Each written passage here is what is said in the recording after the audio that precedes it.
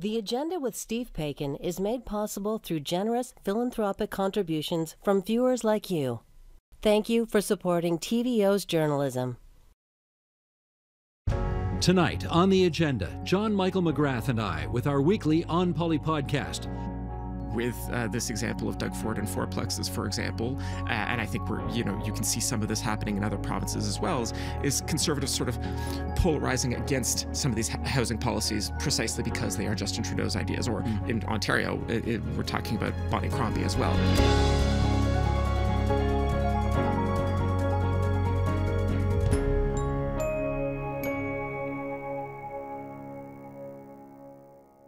Partner, good to see you again. Good to see you, sir. I see we are sticking with the space theme.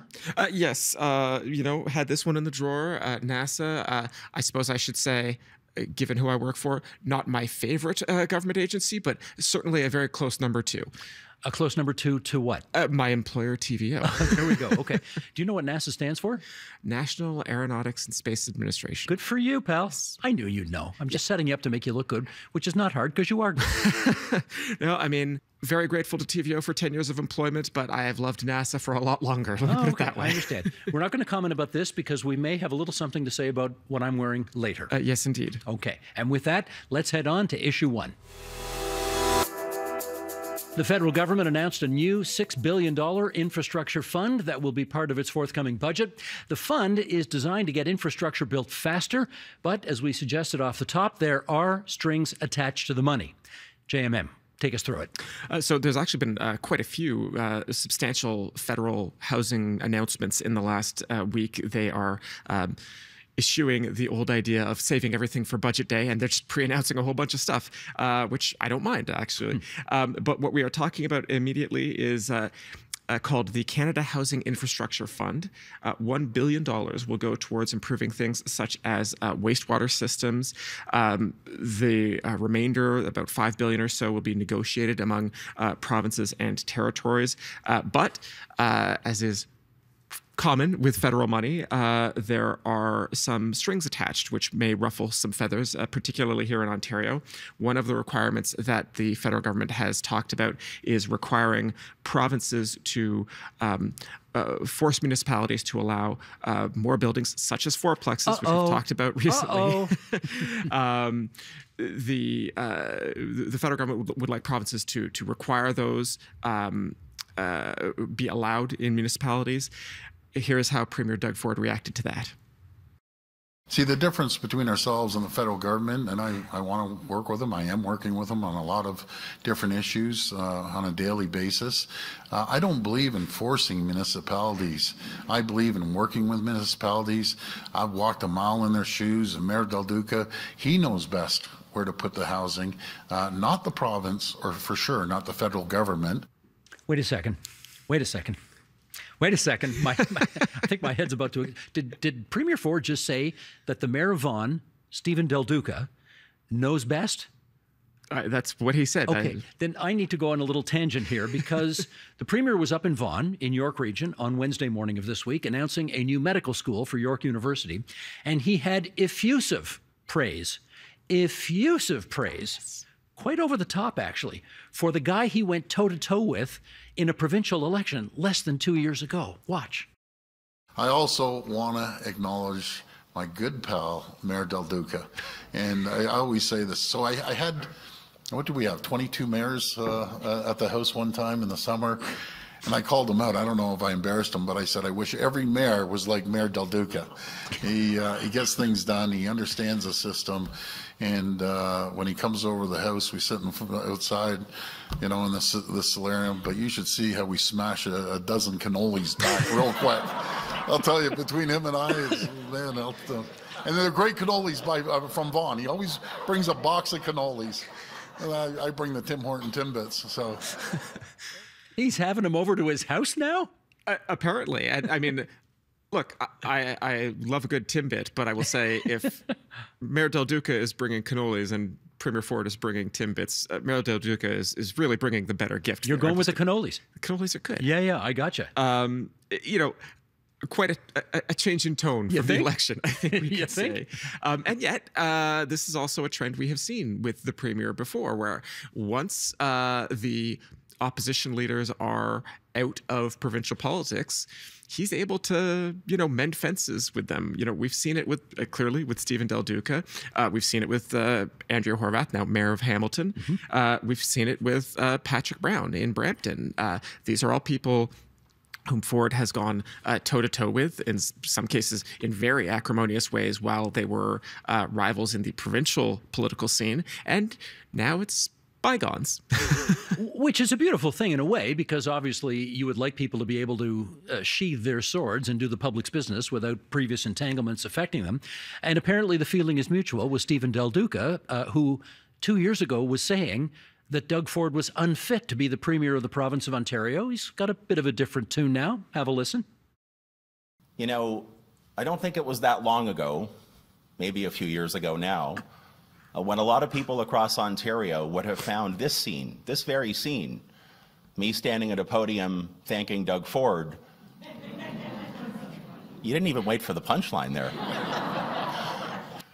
And I have to tell you, since becoming mayor of this city, I have found Premier Ford to be an extraordinarily accessible and welcoming partner on so many different fronts.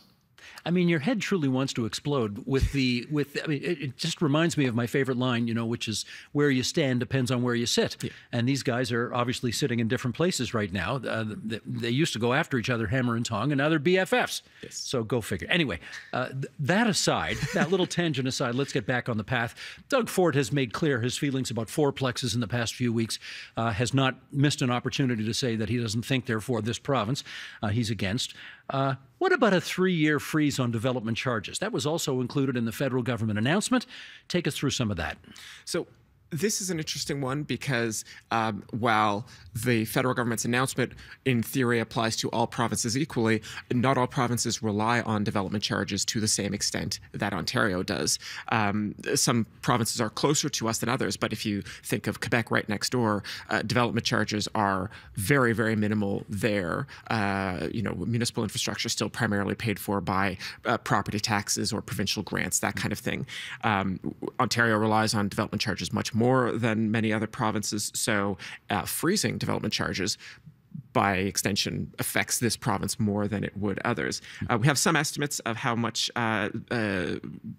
total development charges are in Ontario. In 2018, municipalities collected approximately $2 billion from these charges that they used to, build, in some cases, road and sewer infrastructure. In other cases, it's parks and libraries, that kind of thing. That's not chump change. $2 billion is real money. $2 billion a year is real money. Freezing those fees obviously could limit how much money cities are able to raise from new housing. And of course, the point to all of this policy is to try and get lots of new homes built. But I think it's important to say that, at least reading the federal announcement in its sort of plain meaning, they're not saying that fees should be cut or much less zeroed out. They're just saying, freeze them at the current level and don't increase them further. In the city of Toronto, for example, development charges really have gone up quite a bit in certainly the last 10 years and even before that. So if everybody can sort of take a breath and just freeze development charges, I think the feds are arguing that that would be good to get more homes built in these municipalities.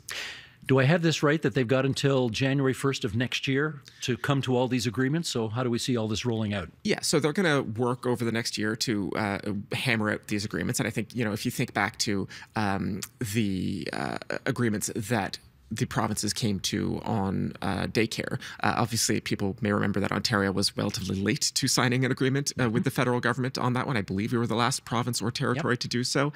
And we might see something similar again. 2025, of course, under current law, has to be a federal election year. Maybe not. Okay, well. Maybe not. There's a loophole in that act. I was talking to some people about it last night. You just never know. They might go all 5 years. You never know. Yes, so very briefly, we'll just say calling elections is a prerogative of the Crown, and there's an open debate as to whether fixed election dates can actually bind the Crown in this kind of a way. I don't think we'll necessarily see that be tested, but honestly, I've been wrong before. Anyway, back to housing policy. We have seen, talking about negotiations with the provincial governments, we've already seen a lot of skepticism from largely provincial conservative premiers who, predictably say that Ottawa is wading into matters of provincial jurisdiction, and they're not wrong. This is an area of provincial jurisdiction. I'd say the one notable exception here is British Columbia, which both I would say a lot of housing advocates would say BC has really been leading the pack in terms of changes to housing policy. And Housing Minister Ravi Kahlon said earlier this week, I'm paraphrasing, basically, if other provinces don't want this money, BC is happy to take it. You can see the benefit there. One big question that we don't have an answer to yet is, despite the initiatives that have been announced today, or rather this week, I should say, how much wiggle room is the federal government willing to give other provinces? Is fourplexes everywhere a bright red line that the feds are going to really insist on, or is there some room to negotiate? Our colleagues at the Trillium have reported that the Premier's office believes there is some room to negotiate, that Ontario might still get its share of this $5 or $6 billion. But, that remains to be seen, just exactly how much room there is to negotiate. Well, we do remember several months ago, the Prime Minister himself said, housing is a provincial responsibility. And he kind of got chastised for saying that. You are quite correct. The Constitution says it is a provincial responsibility, and yet here the feds are diving in deep. What do you think? Well, so let me just add one caveat here. Of course, the Constitution is silent on the issue of housing, right? The housing involves areas of both federal and provincial jurisdiction. And I think the Prime Minister correctly said that a lot of what we talk about in housing are areas of purely provincial jurisdiction. But and we'll talk about this a bit more later in the your column, my column bit, but there are areas like banking regulation, which are absolutely tied up in federal power and housing. So on this matter of the federal government, let's call it trying to bribe the provinces into making good policy changes. I like this idea, and I'm sort of honor bound to say that because in 2021, I wrote that the federal government should do exactly this. We remember that for a few years now, the federal government has been writing checks to municipalities, and Federal Housing Minister Sean Fraser has done a few of these now, where they've convinced some of the larger municipalities in Canada to make substantial policy changes. And but when the government first announced this in 2021, I said, okay, it's a good idea. But the provinces can make all of these changes faster, and they can make them more broadly than the federal government going by and, having to negotiate with every single municipal council in Canada. The Liberal, this is called the Housing Accelerator Fund, I believe, Yeah. And it's a substantial amount of money, but I guess the other thing I will say is, I could be wrong. Has that happened before? Oh, more times than I care to admit. In 2021, I argued that it would be faster for the federal government to just bribe 10 provinces as opposed to hundreds of municipalities. But I was also more optimistic back then that even conservative provincial governments would be willing to take the money and make a bunch of what are pro-market housing reforms. And instead what we've seen, with this example of Doug Ford and fourplexes, for example, and I think you can see some of this happening in other provinces as well, is conservatives sort of polarizing against some of these housing policies precisely because they are Justin Trudeau's ideas. Or in Ontario, we're talking about Bonnie Crombie as well, right? Conservatives are leaning against ideas that they perceive as liberal coded, if you want to put it that way. Yeah, the idea is to wedge the other guy by taking a position on something and saying, if you're not for our very popular position, then you're obviously against, and therefore, anyway, you try and pigeonhole somebody in a corner. One thing we have not heard, we know what the debate is. We know that Trudeau and those who agree with him are for fourplexes. We know Doug Ford has come out very strongly against fourplexes, saying they're inconsistent with existing neighborhoods. We got some polling on this. Let's see what the people have to say. We do. So a recent poll by Abacus Data gives us at least some data to work with. That firm asked respondents whether they supported so-called gentle density on their block. So not just asking people whether they support the idea in theory, but would you be willing to support it, very close to where you live, like in your backyard almost. They asked the question nationwide, but the Ontario numbers were basically 30% opposed, 37% supported gentle density, and 34% were neutral. So while, obviously it's not like super majority strong support for this policy, it's also not clear that there's a massive block of voters who are, absolutely inimically opposed to this idea either. No, it looks frankly like there's a whole, it's basically a third, a third, a third. Yeah. Because if you take the margin of error into account, it's basically a third, a third, a third, which suggests to me that there's a third of the people out there that are persuadable. And that means if you make a good argument, you can bring them onto your side. We know the Premier's trying to make what he would see as a good argument. How's he doing with that? Well, we talked a bit about why the Premier is opposed to fourplexes last week, and I'm not going to repeat too much there except to say that, I think some of this is just, his sincere belief about, how we should treat communities and the communities that he comes out of as an Etobicoke resident and a longtime Etobicoke politician.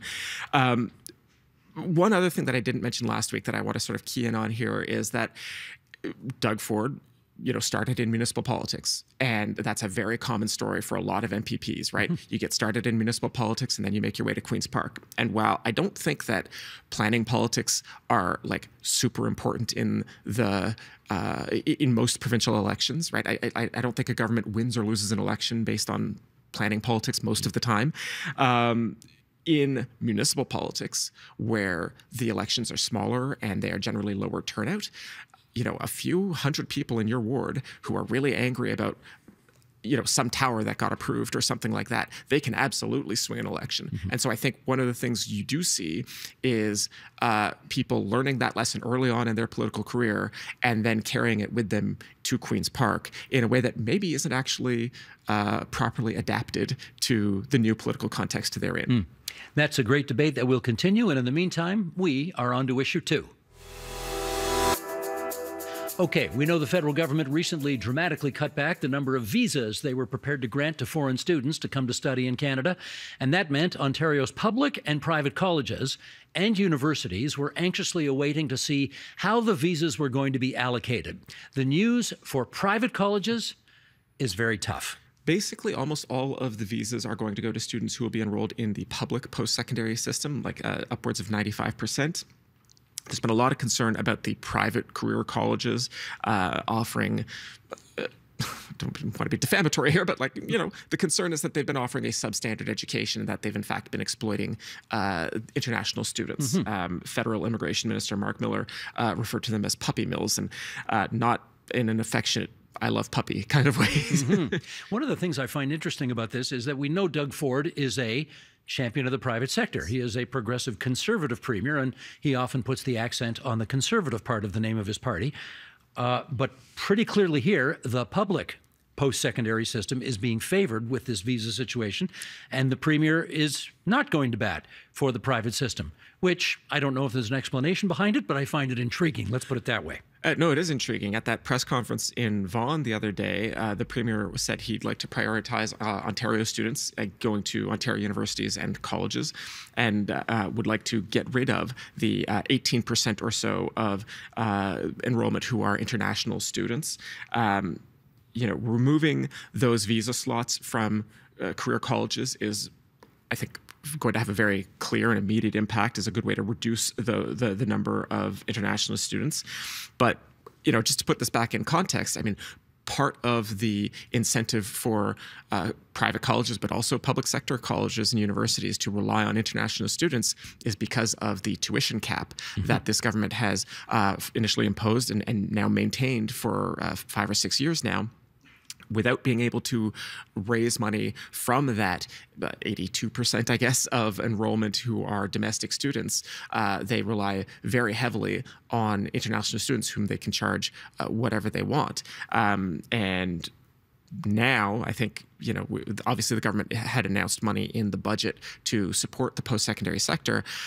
We still don't know exactly how things are going to play out in the sector for the next several years. I mean, I think everybody acknowledges, even with the federal funding, the provincial funding in the last budget, it's going to be a lean few years in Ontario's colleges and universities. Oh, no question. They're looking at $3 billion in cuts over the next couple of years. So some rubber's going to hit the road in a very harsh way. There's no doubt about that. Yeah, no, it's we will keep an eye on it, but it's going to be tough. For sure. And with that, on to issue 3. We just wanted to do a quick by-election check-in because Ontarians in 2 ridings are waiting to find out when they can replace 2 MPPs who have left Queen's Park for greener pastures. And we found out this week. So tell us about, this is a long riding name, Lambton, Kent, Middlesex in southwestern Ontario, and then Milton, just about an hour from here.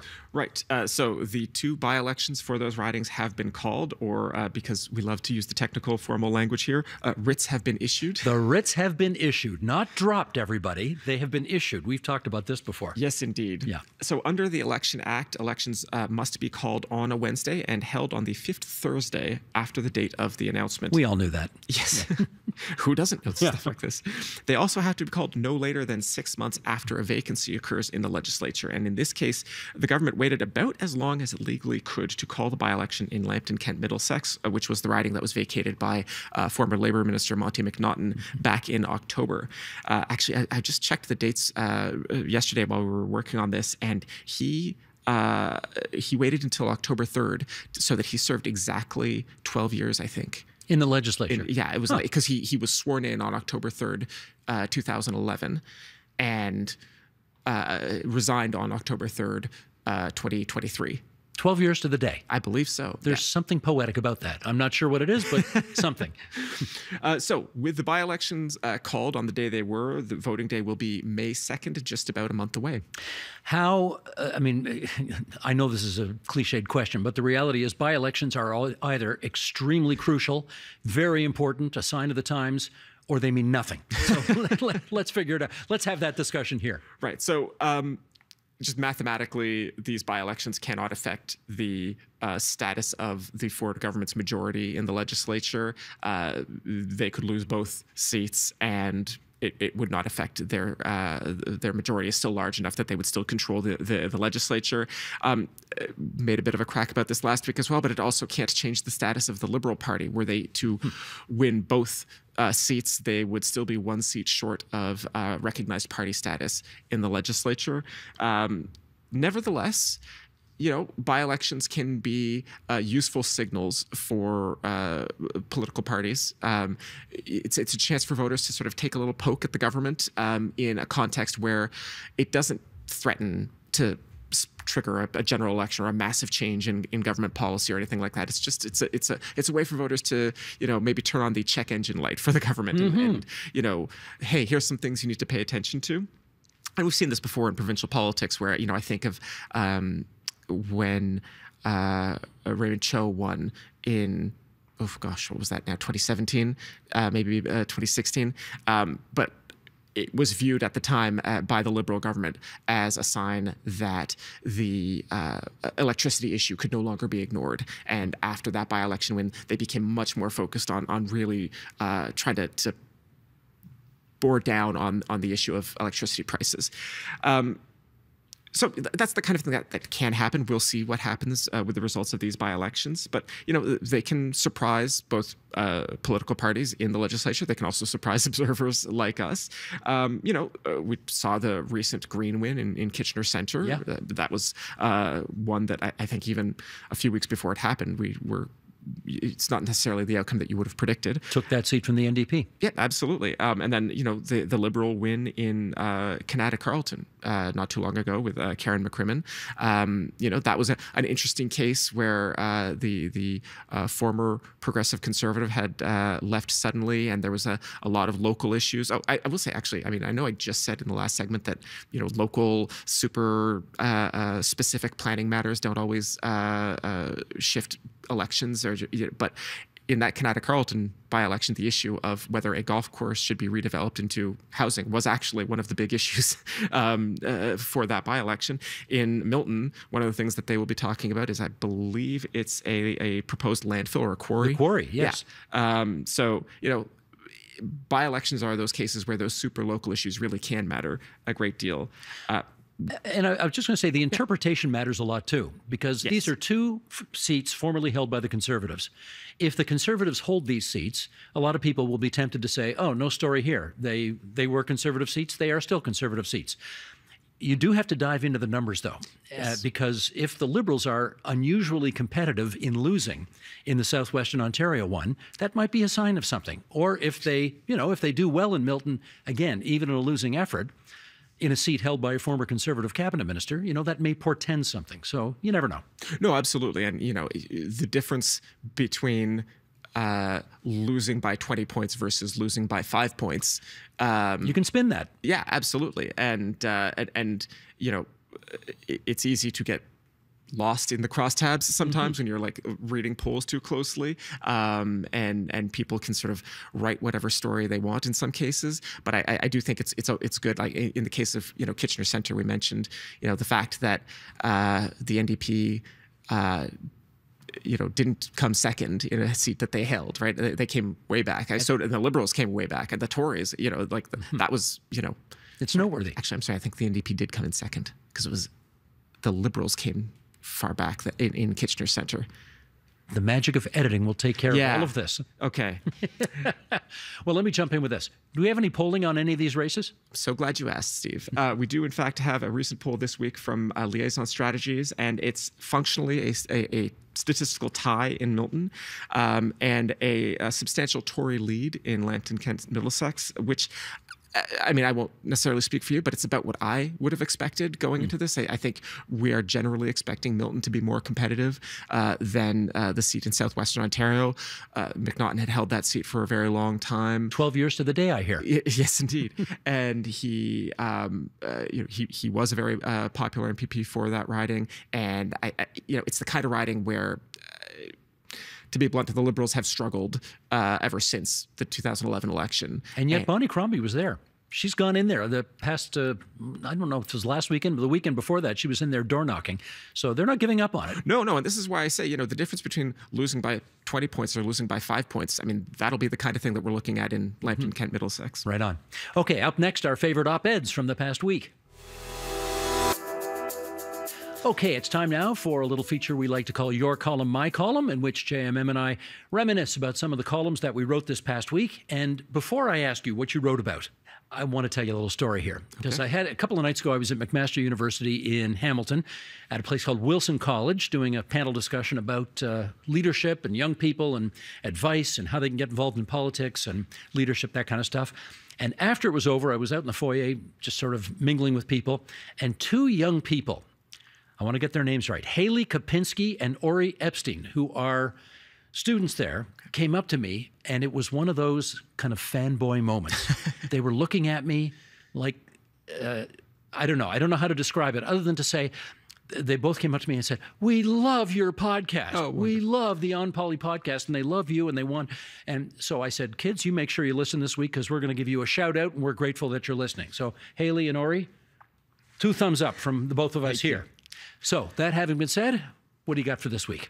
So we've already talked about some of the federal housing announcements, but I wrote earlier this week about one of the previous announcements. The government is intending to bring in a charter of tenants' rights, a rental charter of rights, if you will. And unfortunately, I have to be sort of the wet blanket, and I wrote about how I don't expect this to amount to much because this is one of those areas where we are talking about something that is exclusively provincial jurisdiction, and the federal government can try and entice provinces to play along with something like this. But as we've already seen with the fourplex issue, particularly the I would say the Conservative premiers across Canada, not just Doug Ford, they are not making it easy, let me put it that way, for the federal government. And I'm skeptical that this is going to amount to much before the next federal election. There are other measures that, I mentioned banking. And the government has also announced, the federal government has also announced that they want to see renters get credit on their credit scores, get points basically for rental payments that are made on time. Currently, I own a home. I make mortgage payments. Every payment that I make on time is counted towards my credit score. If I were a renter, that would not be the case. The federal government would like that to change. And they do directly regulate banks. So in theory, that's something that they can really pull a lever on, except that the specific instrument that they are using is not something that actually compels the banks to do anything. It's all voluntary compliance, if I could put it that way. So even there, a measure where I think you could say that Ottawa really has a direct lever to pull. We'll see how effective it actually is. That's a very McGrath column, deep in the weeds of nerddom. I have a brand to maintain. Well, this past week, let me start by saying this. I'm born and raised in Hamilton, and I go. It's come up a few times. It's come up a few times. I go in most weekends and visit my dad, who still lives there. He lives right near City Hall in downtown Hamilton, and we went out for a walk a couple of weekends ago, and we walked by City Hall. And if you have not done that in Hamilton lately, you will be shocked by what you find. There is a tent city, in effect, that has taken over City Hall Square because there are a lot of homeless people in Hamilton who have nowhere to live, and they have decided, I think in part to make a political point, that that's where they're going to live. And so, I said to my dad, let's walk over and talk to some of the folks there, which we did. And I met a 35-year-old woman named Amanda, who lives in a tent in that square with her boyfriend. And we had, 15, 20-minute conversation about why she's there. I asked her what percentage of the people living in City Hall Square are facing addiction and mental health issues. She said 100%. She's one of them. She had what you might call a very nice, normal life once upon a time. Lived in a nice apartment, 3 kids, married, had a nice job. Something happened. She's now got addiction issues that she needs to deal with. She ended up, this is truly a portrait of homelessness that I think the column that I've written helps us understand it better. She lost her apartment through renoviction. She couch surfed with a couple of friends for a few months and then ended up on the street and now is at City Hall Square. And, there was a time when she was living in a park in the North End. And I think she said she saw 1 shooting, 4 stabbings, somebody get a hatchet in the head, 4 tents set on fire. There were 2 rival drug gangs who were trying to have control of the drug trade in that area. And they were basically at war with each other. And these poor homeless folks were caught in the middle of this whole thing. So anyway, the column focuses on Amanda, her efforts to get some serious housing. You're going to forgive me for saying this, but it's a terrible image for Hamilton to see all those tents in City Hall Square as you walk into City Hall. It's not a good look for the city. So I think bottom line, a lot of decision makers need to be a lot more imaginative in what they do there, because the status quo stinks, I can tell you that. Can I get on a soapbox Please, for a moment go here? ahead. There are millions of possible explanations for homelessness that people will glom onto. I have reported from Toronto City Hall in a prior part of my career, and people will talk about all of them. The academic research on this is reasonably clear that homelessness is primarily a problem of housing scarcity. Yeah. That when housing is too expensive, everybody bids for wherever they can in the housing sector, and the poorest people are simply pushed out of housing altogether. And the places where yes, there are drug and mental health issues, but the places where drug addiction is the worst are not the places with the worst homelessness. Places where mental health outcomes are the worst are not the places with the worst rates of homelessness. The places where housing is the most expensive are the places with the worst homelessness. Yeah. And that includes Toronto, that includes Hamilton, that includes basically all of Canada's large cities at this point. And so there are any number of reasons for us to get serious and more serious about housing policy. The homelessness problems in Canadian cities are just one of the most visible ones. Well, I got to say as well, Haley and Ori, who I was talking to at McMaster the other day, when I said, why do you listen to podcasts? What do you like? I'm doing a little focus group. What do you like? What do you don't like? And they said, we like the Your Column, My Column. You guys talk about your columns, and then we actually go to the website and look them up and read them. So if you want to know why we do this, that's why we do this. Okay. And with that, shall we go to the mailbag? Let's go to the mailbag. Let's do it. If you've got a burning question or insightful comment, then send it along to onpolitics@tvo.org. And JMM, why don't you kick us off this week? Absolutely. We have an email from listener Nick Spohr in Toronto who writes, "Hi there. I ran as provincial candidate in the former Halton riding in the 2011 and 2014 provincial elections prior to it being named Milton, both times against Liberal Indira Naidoo-Harris. Indira was always a joy to have as a competitor, and she is a lovely person. I also distinctly remember getting out the vote on election day in Milton and seeing Z. Hamid working the same street for the Liberals. He is now, of course, going to be the PC candidate. Yes. It's funny how the world works sometimes." In the latest edition, you missed out on a golden fun fact to tie together the Milton by-election story, and I really like this. Steve had guessed that it was E.C. Drury who was the last premier not to hold a seat at the time of winning an election. Drury did not run in the 1919 election and had to run in a by-election in 1920 to claim a seat. And which riding was that in? Halton. Aha! In fact, a Milton High School was named in Drury's honor because of this, which many of my friends had attended and a member of my former campaign staff even taught at. I graduated from Milton District High School. How about that? Keep up the fun facts, Nick Spohr. This is why I love our listeners. You know, they are so smart, and although we know a few things about Ontario politics, we don't know everything. Absolutely. And they fill in the blanks. That is beautiful. Nick, great letter. Thank you so much for that. Okay, and now we have an email from listener Wendy Feldman, also in Toronto, who writes, "Hi, I'm the proud parent of a recent university grad who just started paying back a student loan from OSAP. In May 2023, the federal government waived interest fees on its loans through the National Student Loan Service. Several provinces did the same. British Columbia, Manitoba, New Brunswick, Nova Scotia, Prince Edward Island, and Newfoundland and Labrador do not charge interest on the provincial portion of their student loans. Why does Ontario still charge students interest on OSAP, that's the Ontario Student Assistance Program, OSAP loans at prime plus 1%, or about 8% at the moment? Love the show, Wendy." Okay, good question there. Let's do a little background here. Back in May 2023, the federal government, as we heard, eliminated the interest portion on the students' loans that they're responsible for. Ontario, as she said, has not done the same. Premier Ford could, if he wanted to, eliminate the provincial portion of interest on OSAP loans. Why doesn't he?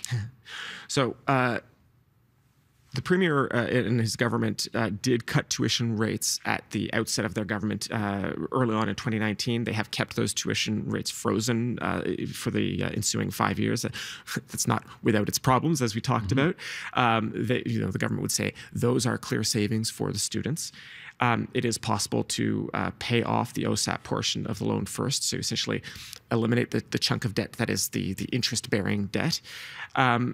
As for why they are not eliminating it entirely, as other provinces have, well, I mean, those kinds of policies do have costs, right? The government is literally banking on having that stream of income come in from Ontario students. And we've talked before, I think, about the Finance Minister Peter Bethlen-Falvey, and one of the lines I've used about him is that he really is a finance minister who believes that if you watch the pennies, the dollars take care of themselves. And so while this amount of money that we're talking about in the provincial budget is not like a huge sum, and it's not going to make the difference between a deficit or a surplus in 2026, he really does believe that you don't sort of give away even small sums like that without a very good reason. And clearly, the Ford government is not convinced of any of the reasons right now. And yet he'll give away $7 billion to subsidize people's electricity. You knew I was about to say that. Anyway, there we go. I'm going to get back on my soapbox. Sorry about that. Okay, keep her going. Right. We received, speaking of the hydro rebate, we received a bunch of emails last week about your proposal, your irritation about the provincial hydro rebate. I'm going to highlight this one from listener Matthew Adams from Newcastle, about an hour east of Toronto, who writes, "Hello, Steve. I'm wondering if this $8 refund on hydro is one of those things that would cost more to means test than just to give it to everyone. I believe there are quite a few programs that are means tested, so that once you look at how much it costs to exclude people, you realize it would actually be cheaper just to give them the money. Just a thought I'm sure you've had, but I wonder if it holds water here." Matthew, thank you for that. It's a very fair question, and I've looked into that. I've asked finance officials and experts about whether it is too complicated to means test these subsidies and whether it's cheaper just to give it to everybody. And the answer is, apparently, no, it's not. It's not complicated or expensive at all. The government can claw back subsidies from higher income individuals on their tax returns. It is easy peasy lemon squeezy. And until some government does that, we're going to continue to spend I don't know if I've ever mentioned this before, $7.3 billion subsidizing the hydro bills for a lot of people who don't need, or I might even say deserve, the help. And I say that as one of those people. I don't need the $8 to $9 a month to help subsidize my hydro bills. So, okay, that's, I know, I got to get over it. I'm just going to give you a minute to get the blood pressure back down. Thank you. Focus. Okay. Calm blue ocean. Yeah. All right, we have another email from Brian with an I, Lewis. Okay. Who writes, thanks for the identity clarification last week, even if I feel bad to disappoint Steve that it was not the former NHL referee commenting on the podcast. Also, kudos on the budget coverage. Really respect the in-depth understanding and reporting on so many important and complex issues. It was great to hear JMM talk about the social assistance amounts that are not indexed. I would add that the cost of living at the poverty line has risen about 20% since 2018, the last time these amounts were increased. And you'll like this, Steve. I also share Steve's grievances over the massive cost to taxpayers of electricity subsidies, which surely the government could commit to gently phasing out. Gently phasing out or eliminating all of, I don't know, they could figure that out. Anyway, that is Brian Lewis, who's the former Chief Economist, Assistant Deputy Minister in the Office of Economic Policy in the Ontario Ministry of Finance, where he was from 2015 to 21. Not the Brian with a Y, Lewis, the former National Hockey League referee. And naturally, Brian with an I, you are totally right about the electricity subsidy, and we are on the same page on that one. Now, finally, we have something special. We have not emails, we have actual mail. Actual physical mail. Physical mail. A mailbag. JMM, will you look at that? It's a mailbag. Do you want to open up the mailbag and see what's in there? Oh, sure. Well, take a look. All right. So this is a letter from Paul Vanderham in Mississauga, Ontario. Beautiful. That down there. Is that okay? And shall I read or? All yours. Okay. Dear JMM and SP, as a lifelong nerd, I take umbrage with Steve Paikin's assertion that Highway 17 starts in Nipigon from your March 22nd podcast. Highway 17, also known as the Trans-Canada Highway, historically ran from the Quebec border to the Manitoba border, a distance of 2,129 kilometers, according to the Provincial Highways Distance Table 1989. A section of Highway 17 east of Ottawa was downloaded to the regional municipality of Ottawa-Carleton and the counties of Prescott and Russell in the late 1990s. Ottawa has since rebranded their portion as Road 174. At present, the eastern terminus of Highway 17 is somewhere west of Arnprior in Renfrew County, where the current provincial government's program of twinning the highway and rebranding it as Highway 417 continues at a bucolic pace. Bucolic. I love the word nice. Bucolic. It's a great word. As a gift, I have enclosed 2 copies of Ontario's official roadmap from the Bill Davis era. Oh my gosh, look at these. You will note that the earlier version from the late 1970s is unilingual, and the later version from the early 1980s is bilingual. Kind regards, Paul Vanderham, who I believe is a PA, so that's professional engineer? Yeah, exactly right. Okay, obviously this, first of all, thank you for that letter. This is great. We love when our even when they disagree with me, I think it's great. And we should say that you are wearing the Highway 17 sweater is a total coincidence. Completely coincidental. I had no idea this letter was coming. Yes. And I wore this a few weeks ago, and I mentioned that 17 North, which is what this sweater says, starts in Nipigon, goes all the way to the western border of Ontario in Kenora. Yes. And there's a difference. Well, do I put it this way? There's a difference of opinion as to whether 17, which of course goes all the way, as he says, from eastern Ontario all the way up through and past, and then that's how I get to Manitoulin Island when I go west from Sudbury and so on. Yeah, but there's 17 North, right, as distinguished from just 17. Right. Now, I suspect technically he's right, and I suspect it's all 17 now, and they don't make a distinction between north, south, east, west, whatever.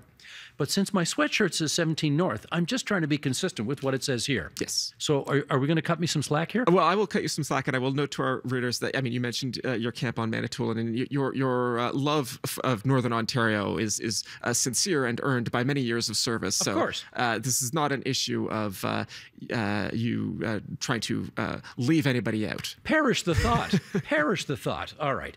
Anyway, this is fabulous. Do you remember before GPS, you probably don't. I do. Do you remember these? You actually had to get these maps out and you had to open them up. And when you were driving the car and you had these maps open in front of you and you were trying to see where you were going, while at the same time not getting into a car accident, let me tell you something.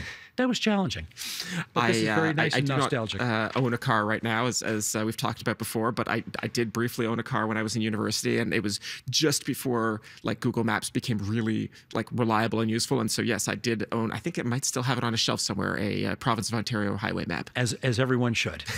That is the On Poly podcast for this April 5th, 2024. You can follow our show on Apple Podcasts, and you can watch the video version of the podcast on the TVO Today YouTube channel. Any feedback you have, we're happy to hear it, good, bad, or indifferent.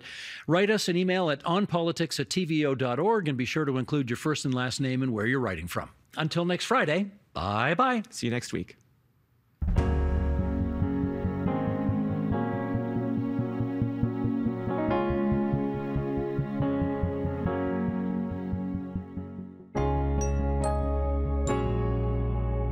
You were one of the participants for this pilot project. Can you remind us why you decided to sign up for the Basic Income Pilot Project? Well, with signing up to the Basic Income Pilot, they were looking to gather some data and to be able to measure if this program would possibly work. So it was a study for our mental health, healthy foods, just work if that applied to folks. So it was getting involved in gathering data. And out of that, my hope was to help change and the stigma and show a need for basic income. Bonnie, you worked closely with people who signed up for the pilot project. Is it a similar story that Dana had sort of just told right now as to why people in Thunder Bay were signing up for the program? Definitely. And of course, one of the other reasons was people were hopeful to be lifted out of poverty. They were hopeful that a decent income over the next 3 years, which is how long the pilot project was supposed to last, would be enough income and enough time for them to go back to school, get an education, a degree or a diploma, start a small business. So there were dreams and there were hopes. And that's what I heard mostly from participants that entered the project from Thunder Bay. I do want to ask you, Bonnie, you were on the grounds signing people up. Reportedly, there was some skepticism about the program when it first started. Was it challenging to find people to sign up initially? Not at all. Actually, at the Lakehead Social Planning Council where I work, we have a community volunteer income tax program where volunteers complete income taxes for people that earn a low income. And many of those people wanted to hop on. Now, of course, some of them who were receiving possibly ODSP, the Disability Support Program income in Ontario, were fearful that some of their expenses might not be covered if they were flying to Toronto every 2 weeks for treatments or whatever the case may be. There were some people that decided not to join, but the greater percentage of people did join, and they weren't skeptical when they joined. They were hopeful. Dana, I actually saw you nodding your head when I was asking that question. Curious, was there a little bit of skepticism in the beginning, or was it that sort of description that Bonnie had given? For myself, I found a lot of it was anybody that was on ODSP. I myself a recipient of ODSP when the pilot was launched. So a lot of people thought that they would be punished or lose their ODSP. So it was definitely reassuring people that there was with informed consent. It's like, this is going to happen for you. You're not going to lose your ODSP if you decide to sign on. You will not have it removed from you when the program is over. So it was definitely going around my community and confirming with people, this is not what's going to happen because of myself, and let them know my steps with being an ODSP recipient. And the information was shared lots. Jamil, get us started. How would you characterize the security threat that you believe, or don't, TikTok represents? Well, I think that TikTok does represent a security threat in a particular sense. I think all social media platforms do. Social media platforms collect a huge amount of information about their users, and that's certainly true of TikTok. TikTok maybe raises additional concerns because of its connection to the Chinese government, or its possible connection to the Chinese government. I think the real question is not whether TikTok presents a threat, but rather what the best way is of addressing it. Which we shall do. Taylor, how would you answer the question? Yeah, I mean, it sort of depends how we define a risk and a national security threat. I mean, there's certainly a capacity on these platforms to shape discourse and influence discourse, as we've seen in elections, previous elections on other platforms. There's clear potential abuses of data, as Jamil mentioned. There's a whole host of broader sort of public health issues that we could bring into our national security conversation, although I would sort of warn not to.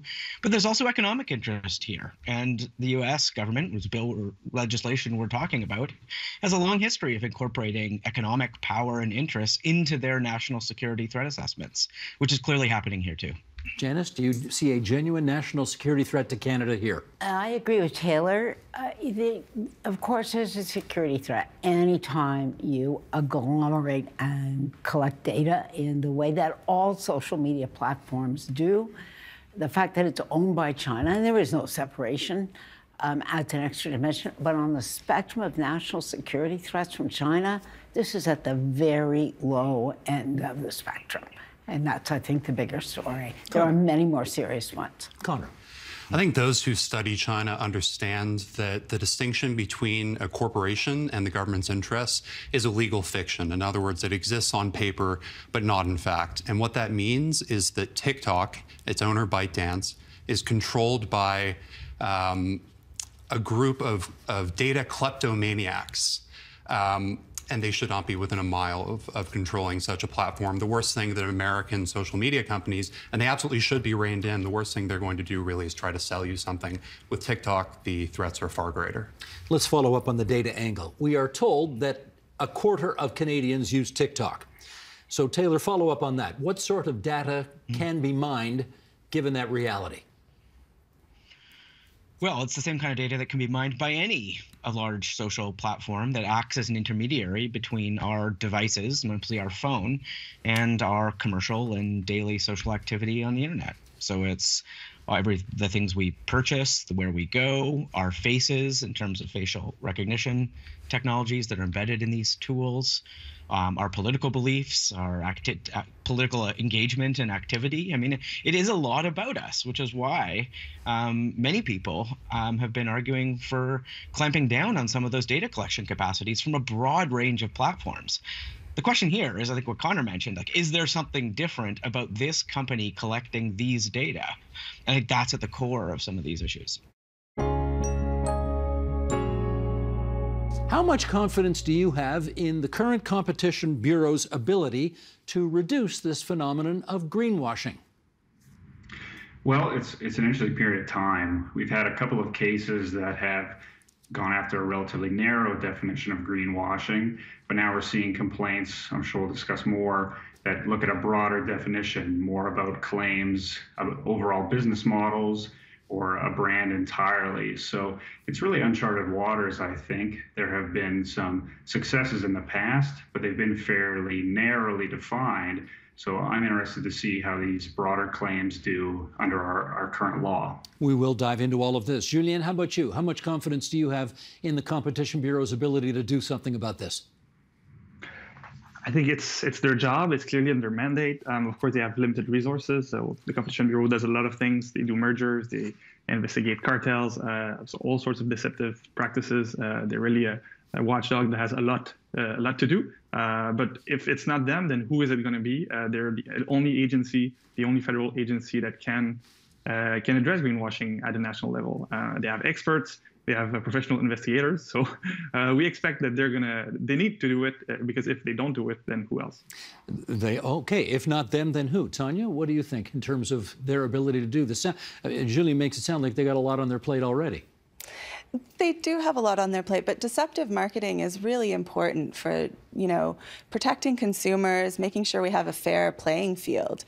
And I think that if the federal government can really help the Competition Bureau out by, setting some laws and rules that they could then enforce, because that's what they do. And I think that they will do a great job of that. Let me mix it up a bit with you here, Phil, which is, what do you think prompts companies to greenwash in the first place? It's a great question.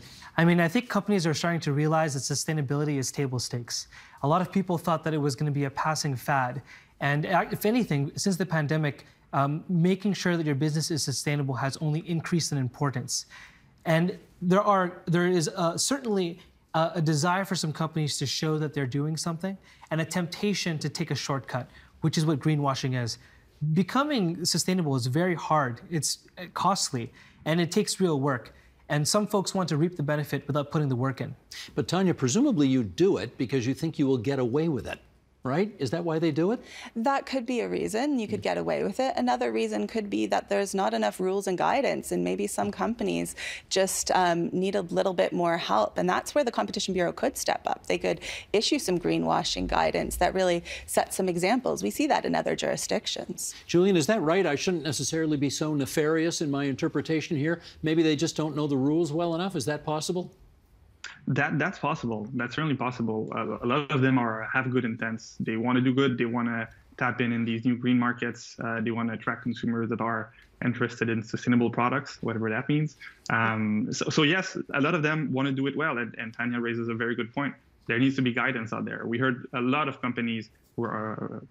I've been doing some research on this topic for some time, and many times I heard companies saying, "We want to do it well. We're interested in making genuine environmental claims."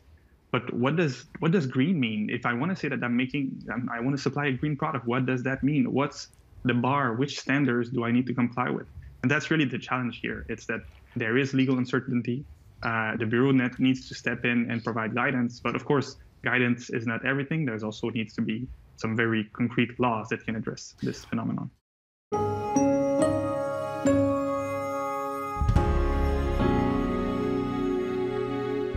Next week on the agenda. If instead of inspiring people to act, we're asking them to accept that the world is on the decline, I think,